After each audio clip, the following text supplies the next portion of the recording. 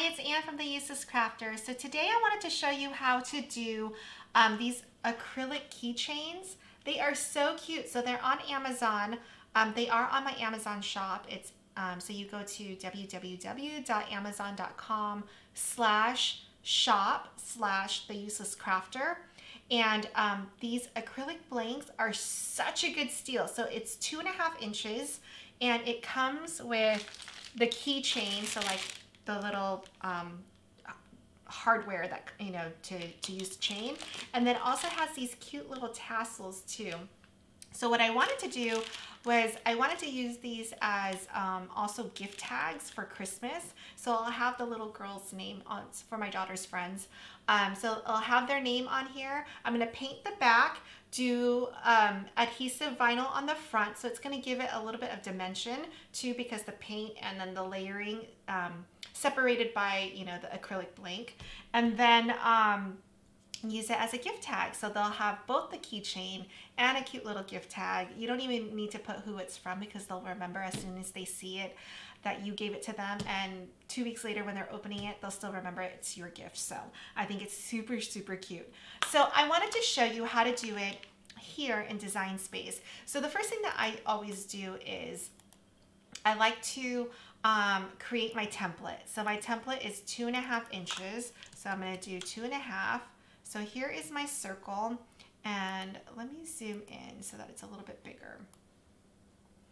And I always like to make my blank a lighter color just so that I can see that it's there, but then my fonts and everything else, it's I can do it in color. Okay, so I'm gonna do the first name. Okay, so I'm gonna click on text and then pick my font. So I have some favorite fonts that I'm using right now. One is Southmore, and it is from Creative Fabrica. I love it.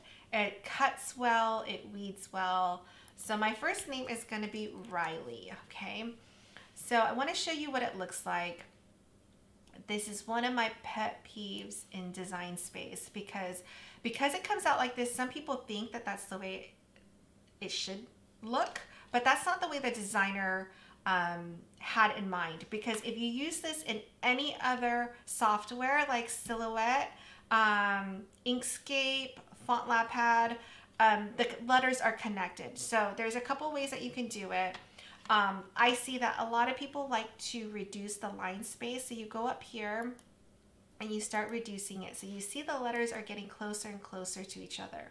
But at some point, this doesn't work for you because if you look, the letters aren't evenly spaced, right? So between the R and the I, it's getting really close, right? But look at the space between the E and the Y. So you can't decrease this and it's gonna work for you. So what I like to do is I don't like to do it in Design Space, but if I was only doing one word or one name, then I will ungroup it and I will manually move this over.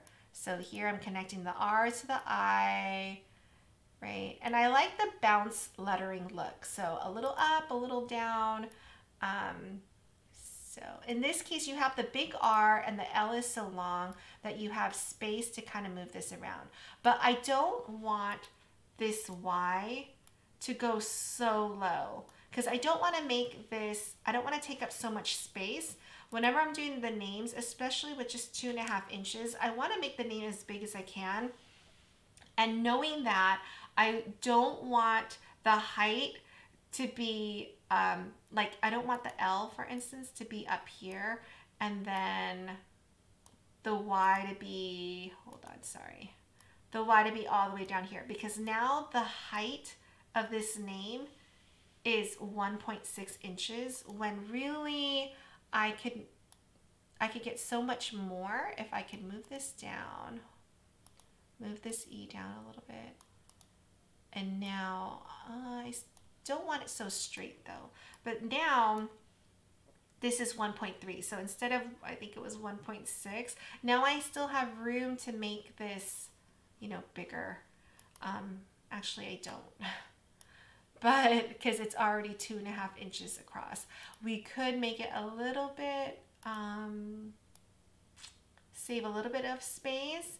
If I move the I closer to the R, right, we can condense this a little bit. Let me zoom in so that we can see what we have here. We don't want this because the little stick from the R is popping out, so we don't want that. So let's do that. Let's see if we can move the L over any more. Because you want to make the name, you know, the bigger the name, the easier it is to work with, right? The cutting is going to be better. You don't have small, delicate spaces. The weeding is going to be easier, as well as applying it. So here we go. And at this point with this name, every little space and inch counts. So here we have the name. I'm going to change the name to a different color just so that you can see something. I do want to make a point. I'm going to make it a really light color so that you can see it. Let's put this R to the front. Okay, so this is a really good example. So once you move it close to each other though, that doesn't mean that it's fixed, because right now we haven't welded the letters together. So each letter is its own individual piece. And let me change the L so that you can see this as well. This is not me manipulating the file to send it to the front so that you can see it. When you cut this, you will see it like this. Each letter is going to cut into the other letter. So this R is going to cut in through here. It's all going to be spaced. I mean, they're all going to be connected, but you're going to have individual letters cut out. We don't want this. Here, let me show you what the E looks like too. It looks horrible. Let me see into the back. All right. So you see each letter is going to cut into the other letter. What you want is you want to grab all of these letters and click on weld, and then it becomes one nice piece. Now, if you notice, this little thing closed up, and it's just because it's too close to each other. So undo this for a second. There is a workaround for this. So that whole little piece just closed up, right? So what you want to do is you want to grab all the letters and change the width. Right now it's 5 inches, right? Change it to something big, 20 inches, okay? And let's zoom out for a second so you can see this. So now with it being so big and you weld it, it works, right? So now it's one piece. Obviously don't keep it this big. Now you make it smaller, then you're fine. Because what the other workaround is to space it out more. The reason why it's happening is because the letters are so close together. And we knew that. I was trying to do that so that I can make this name as big as possible. So I made it a lot closer than it was intended to be. But that's the workaround. So you have two options. You either make it really big like I just did and then weld it and then resize it to the size that you want, or you can move the letters further apart. But if I move the letters further apart, my name is going to be so small on this acrylic blank. So I didn't want to do that. And plus, you want to be able to space it the way you want to. So I feel like the only real solution is to make it really big, weld it, and then resize it to what you need. All right, so here we go. I know this is a lot of work, right, to make Design Space work for you. So here is my acrylic blank at the right size. So I need to make this fit in here. So I'm gonna make this as big as I can so that it's easy for me to work with. So technically I know that fits because it's 2.4 by 1.4. And we know that our acrylic blank is 2.5. So there is a little bit of space, but you don't want to go all the way to the edge, because what happens is then it peels off more easily because it's all the way at the edges. So, all right, so here's my first name. I want to pop into Silhouette's a software for a second. Now I am nowhere near at the level that I should be. Actually, I'm basically a beginner, but I wanted to show you this because it's so cool. First of all, I do have the business edition. You want the business edition because you want to be able to, if you don't use it for cutting, or if you want to make sure that it's compatible with Design Space, you want to be able to get your files out of the Silhouette Studio and change it into an SVG file. The only way you can do that is if you pay for the business edition. It is a one-time fee. And I want to say it's $100, but you can get a discount. Let me show you how to get that discount if you don't already have it. So what you want to do is you want to go to the Silhouette webpage. So it's silhouetteamerica.com. Scroll all the way to the bottom. And what you want is under programs, you want Silhouette Handmade. They have a program for anyone who makes things. And if you make handmade products, or you have a company, then you can sign up. So I signed up for this. I showed them my website and all the things that I do, and they approved me, and basically you get 20% off. So for my Cameo, or no, I'm sorry, I guess it is a Cameo. The Cameo, the new one that came out, the Pro 24-inch one, it's $500.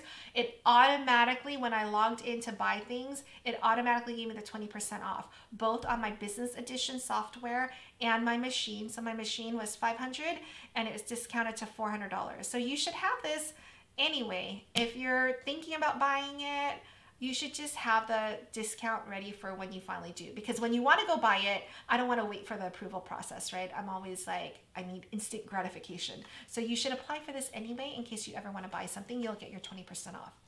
Okay, let's go into their software for a second, okay? So it's somewhat similar, but so many more options, okay? I want to show you a few things. So click on the text, right? Here's Southmore, and I want to do Riley. So I'll do Riley again so you can see it. So in here, you can see where they do the names.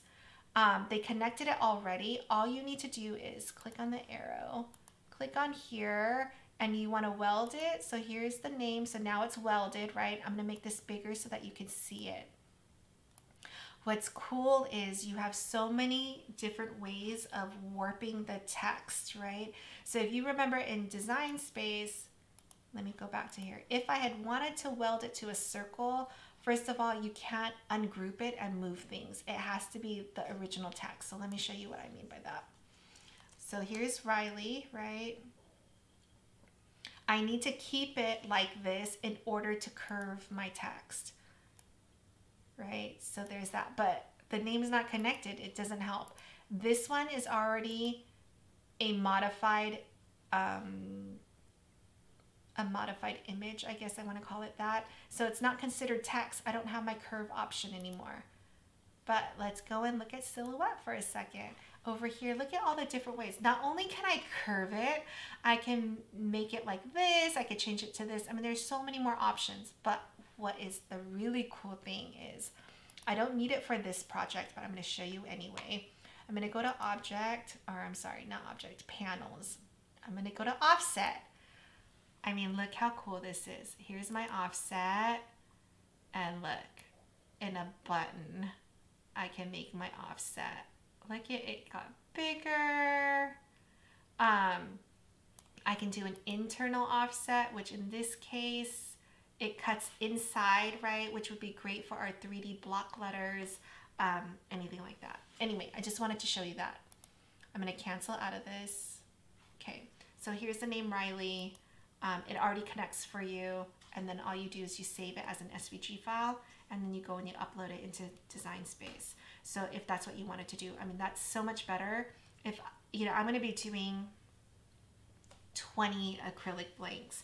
There's no way that I want to do it the way I did it over here, one letter at a time and spacing it, okay? All right. That's all I wanted to show you was how to use a template, how to create that template, make it. I'm actually going to make a ton of these, and I will show you the video on how to apply the adhesive vinyl and make it super, super perfect. So with cursive, you don't need to make it straight, right? Especially when you do the bounce lettering. So this can go any way and it would look right? I mean, first of all, it's a circle, so I mean, you're going to have the little keychain holder up here, so there will be an up and a down, but you can make it, you know, slanted like this, try to make it straight across, but even straight across, it's bouncy. So I really like that because it doesn't need to be perfect, but I will show you how to apply it so that there's no bubbles to your acrylic. So that will be the next video on how to assemble it. All right. Thank you. I just wanted to show you the difference and how to do, how to work with cursive letters, or a cursive font, because I see that question asked all the time in my Facebook groups. So give me your comments here. Let me know what you think, if you have any questions, and I will see you next time. And also, if you have a special request, please post it here or on Instagram, Facebook. And then if you need to send me additional details, my email is Ann, A-N, @theuselesscrafter.com. Bye, guys.